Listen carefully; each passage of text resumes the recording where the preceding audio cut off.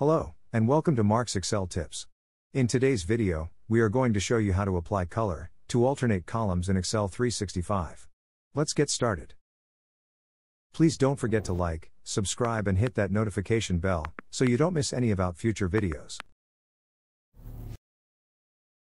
The first thing you need to do is decide if you want to add alternating colors to the entire worksheet, or just select columns. If you want to add alternating colors to the entire worksheet, click in the top left corner of the worksheet.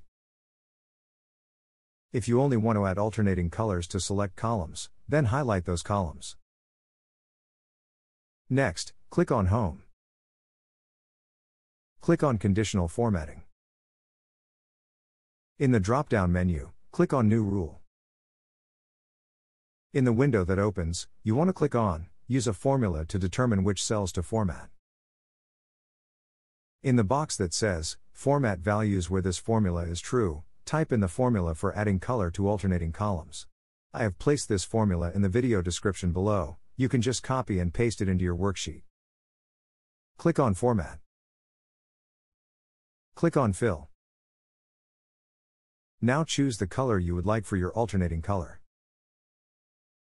Click on OK. Click OK again. Excel has applied alternating colors to your chosen columns. That's it for today's how-to video.